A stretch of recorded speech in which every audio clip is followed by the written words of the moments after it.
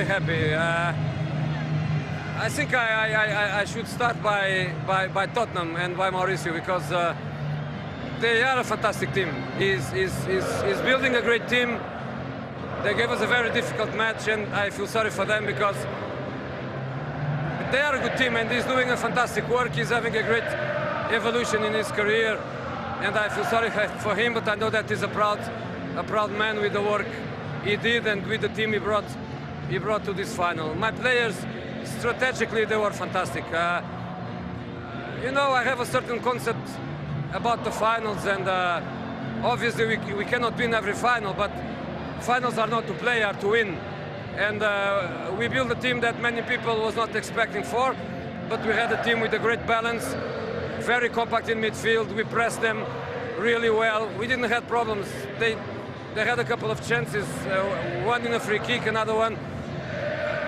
Nothing else. We controlled the game really well. We knew that we were going to be dangerous in counter-attack. I was expecting more in my team in counter-attack, but I think we played like we should play a final. And John Terry, a goal scorer, man of the match, is he as important to you now as he was 10 years ago? You know, I'm going to be honest with you. For me, man of the match is Courtois. That brought us here with a fantastic semi-final against Liverpool.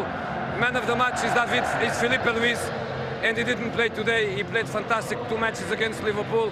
Man of the match is Christensen, that play against Shrewsbury and play so well. All these guys are man of the match for me, maybe more than John, and maybe more than the ones that were the lucky ones to play this final.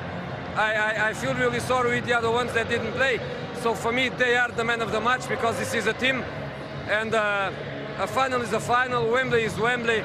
The League Cup has prestige. Tottenham is Tottenham. Is not a normal team, and I'm really proud of the guys. But celebrations in 20 minutes, over, goodbye. Train tomorrow.